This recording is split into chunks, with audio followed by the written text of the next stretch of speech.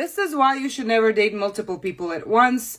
Part 2. So I was talking to like 4 guys and I literally did not like them. But I was determined to keep my options open. I just didn't want another guy to play me. As the time progressed, me and this one guy, the one I really liked, started actually like dating. I mean, we didn't define the relationship, but it looked like a relationship. In my head, you have to like define the relationship. And my man's, he's not doing that. I even met his mom. Now, this is where it gets truly embarrassing. So one day I'm getting drinks with one of those other 3 guys, even though I'm basically in love with this guy. And we're sitting in this cafe, having a good old time. And who walks in through the door? The mother of the guy I want to date. I should have saw this coming, but I was dumb. So my heart dropped and she freaking waved at me. Like, I see what you're about. And needless to say, she told him, and me and the one guy I really liked never talked again.